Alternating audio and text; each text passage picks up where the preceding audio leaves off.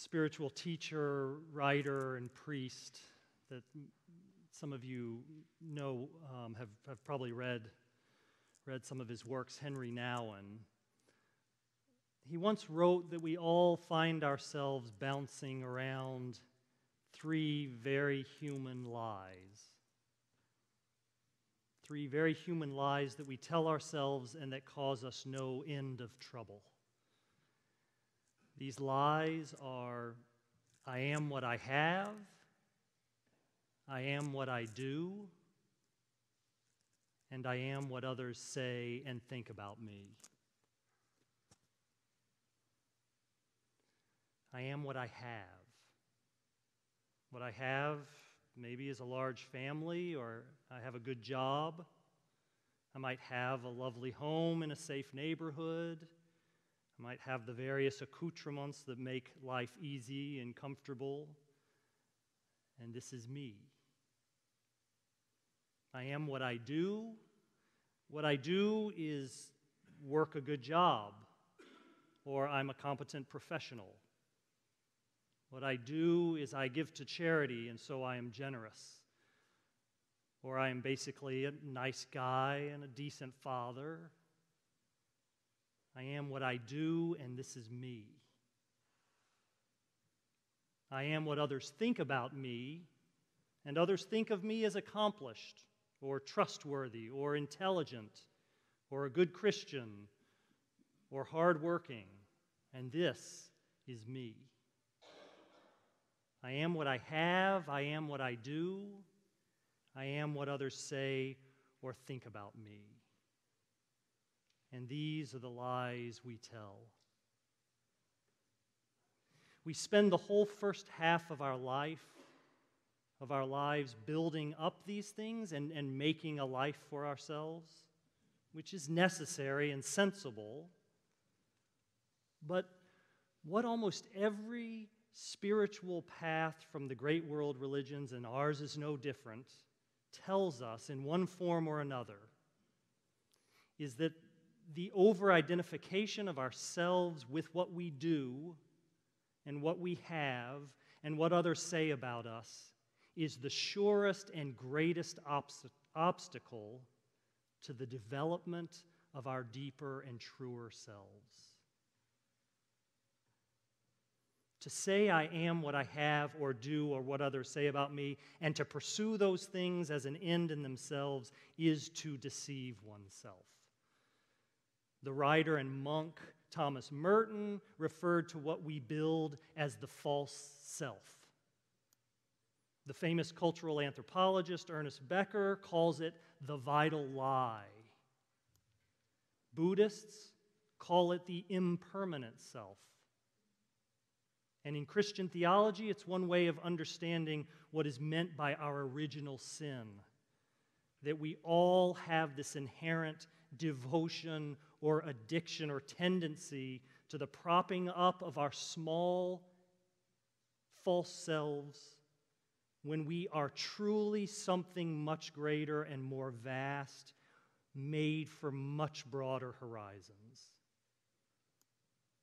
We are, the Franciscan writer Richard Rohr names it, a unique aspect of the infinite mystery of God.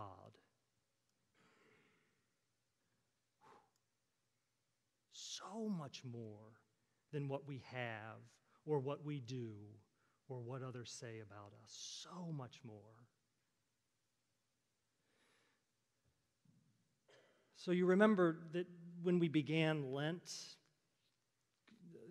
many weeks ago, we began it on Ash Wednesday, February 14th. And that first Sunday, we had the scripture, which we always do, where Jesus is tempted by the devil in the wilderness. And Jesus is very much coming to terms as he enters into his public ministry with these very human lies.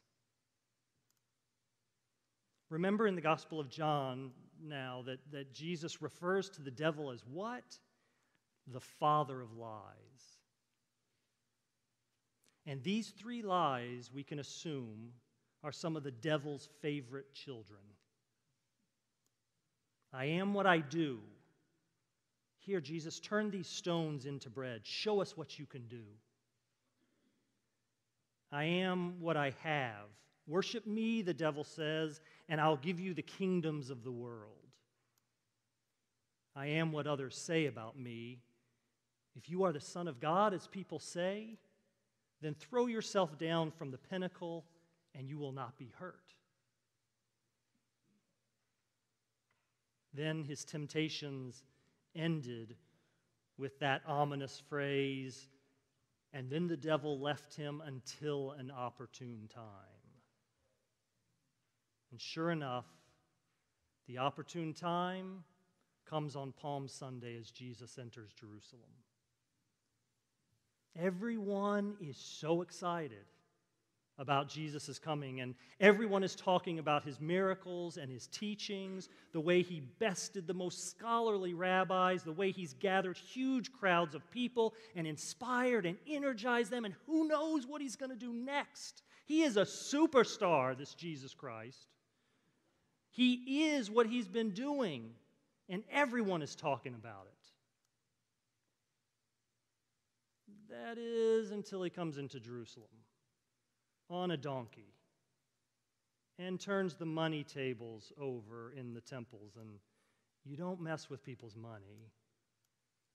And doesn't defend himself against the accusations, but goes as a lamb to the slaughter to be executed as a criminal without igniting any kind of revolution. What? Then it's no longer, hooray, Jesus is the best, but it's crucify that guy. Crucify him. And that's the fickle nature of our false, small selves. When we lose our job that we are over-identified with, or we make a terrible mistake, and the nice guy image that we believed was who we were crumbles to the ground, or our children have serious problems and those around us say bad things about our parenting, then we suddenly become painfully aware just how flimsy and problematic the lies are that we tell. If Jesus was determined, like all of us are, by what he did, or what he had, or what others said about him, he never would have entered Jerusalem. Within just a few days, he will stand before Pilate and respond to Pilate's question about whether he is a king by saying, the reason I was born and came into the world is to testify to the truth. And Pilate will say, in all of his power and control, before he scoffs and walks away from him, what is truth?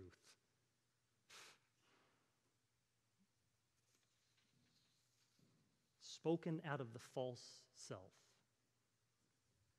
Spoken by the son of the father of lies to the Son of God. What is truth anyway? And that reverberates, does it not, down through the ages, the man in power, the people in charge saying, what is truth? You have your truth, I have my truth. You have your facts, I have my facts. And the father of lies licks his chops and eats it up.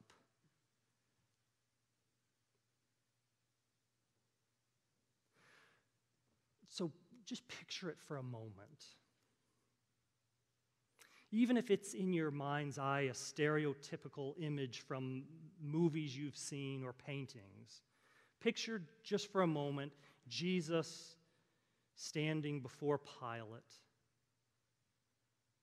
Jesus maybe in simple robes and sandals,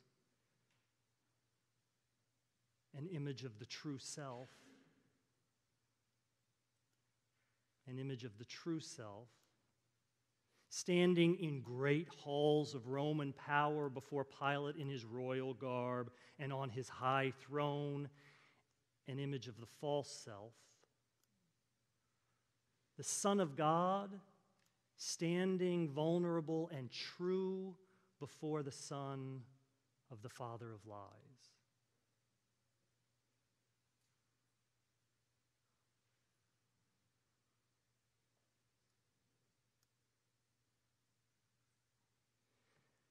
I am what I have. Jesus standing there before Pilate has nothing. No home, no possessions, no friends. I am what I do. Jesus standing there does nothing. He barely defends himself. He offers no miracle that he could offer. He's contributing nothing to Roman society, but accused of being a rabble-rouser and a criminal. I am what others think about me. And Jesus, by the time he's standing there in front of Pilate, has no one thinking much of anything about him by this time, other than he's an embarrassment, he's a loser, he's a fraud, he's a fool. And yet we know, not just from how the story is written, but in our heart of hearts, we know the truth of that simple man, that simple presence of Christ. And that the propped up, power-filled, greatly feared human king of Pilate is in that equation one to be pitied.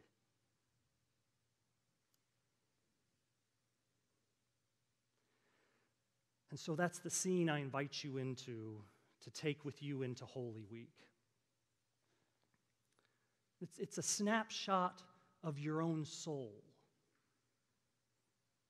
of my own soul. That's the power of these stories and what we are engaging.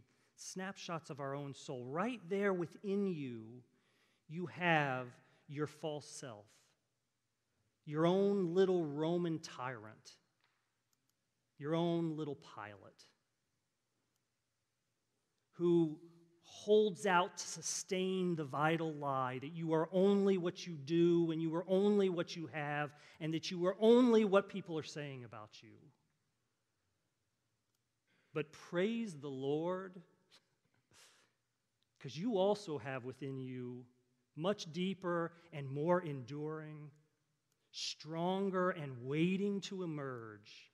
You have Christ in you, your true self,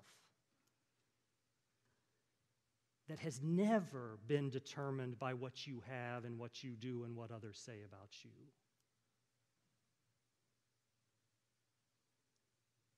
So in fact, hooray and hosanna for those times when there is a collapsing of your false self, for the lost job or the embarrassing mistake or the humiliating experience. Bring it on, though the ego says, no. The sooner we come to understand and doubt that such things are really who we are, the better. For really, what we are, what you are, is a unique and beautiful aspect of the infinite mystery of God. That's who you are.